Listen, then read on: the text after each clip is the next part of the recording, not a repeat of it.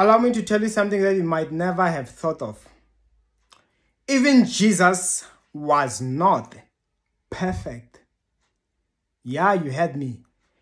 Jesus was not perfect in the eyes of some people.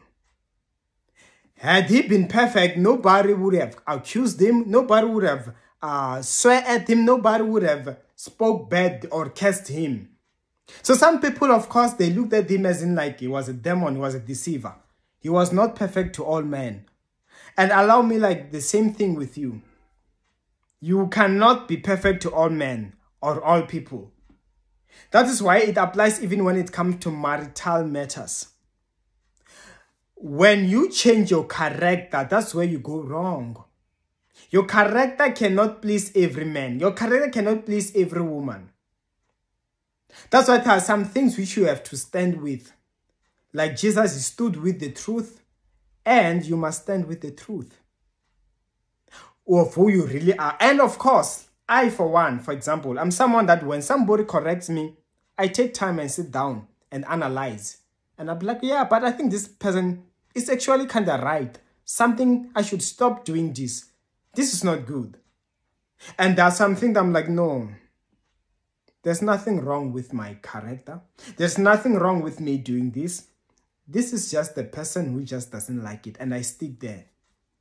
And I do end up approaching and finding people who appreciate me for this.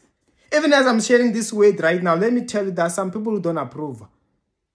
I don't know how many times I've shared word about kingdom marriages, and some people are like, oh, you should not longer make these videos. Whereas there are some people who say, no, if you don't want to watch these videos, go. There are other people, there are other channels that you can watch. We want to hear this. These videos are helping me. So you see, that's why even Jesus was confident in himself. Let me tell you, you will be selected for a job. You'll be selected for a promotion. You'll be selected. And a man has never been married before. But when he sees you, he'll be like, yes, this is the one I want to marry. And they'll be ready instantly.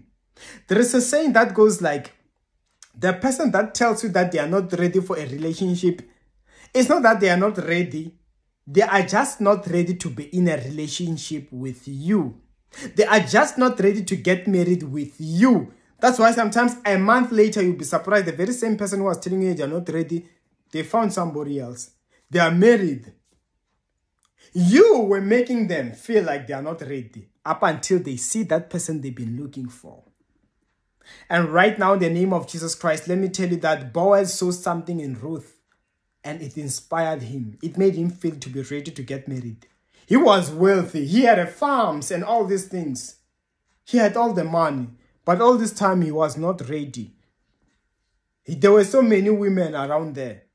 But up until Ruth showed up, he saw some few things and he looked at it like, this is different.